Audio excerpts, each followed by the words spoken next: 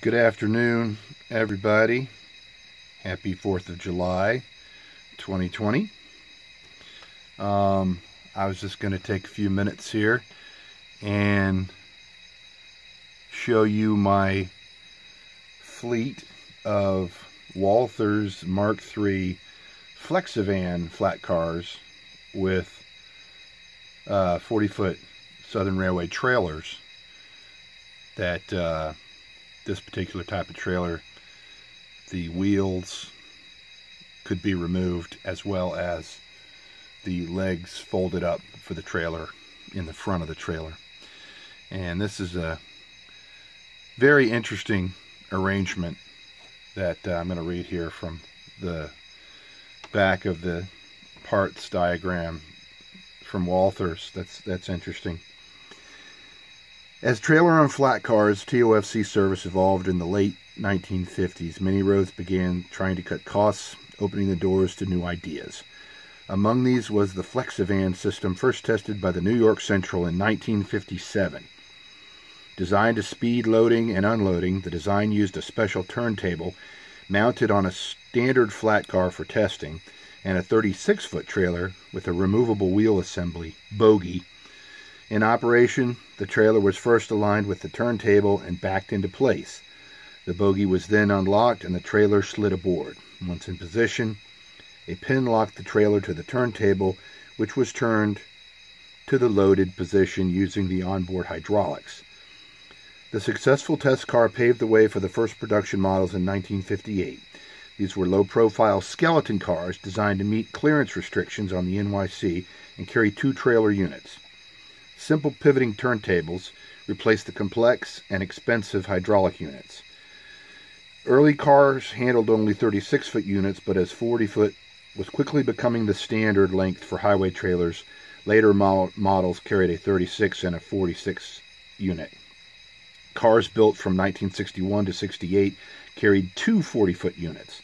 On later cars designed to handle 40-foot bodies, the turntables were moved to the ends and required the service of a specialized terminal tractor. These short wheelbase rigs had a retractable front wheel to simplify lining the truck and trailer with a turntable, and a large push pole providing extra reach needed to spin the trailer into place. Lighter and lower than standard Tofc cars, the unique design proved well suited for high-speed operation, and many cars were built so they could be moved in both freight and passenger service. Other roads showed some interest in the system, including ATSF, CB&Q, IC, Milwaukee, Western Pacific, Southern Railway, and more. Although intended for most types of freight, the system eventually proved quite popular for handling mail. Although successful, the system had its limits. Snow and ice caused turntable problems during winter months, and the special bogies had to be available at any point where the units were offloaded. The rapid rise of containers and the acceptance of industry-wide methods for moving trailers on flat cars soon pushed Flexi-Van service into the pages of history. Anyways, one thing I want to point out about these Walther cars, the cars themselves are actually made of metal, which, gives them an excellent weight and riding when they're empty, if you're going to operate them without the trailers on them.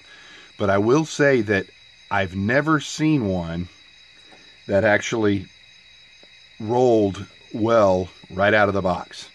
And on every single one of these cars, without exception, I have either had to use my there's a small little chrome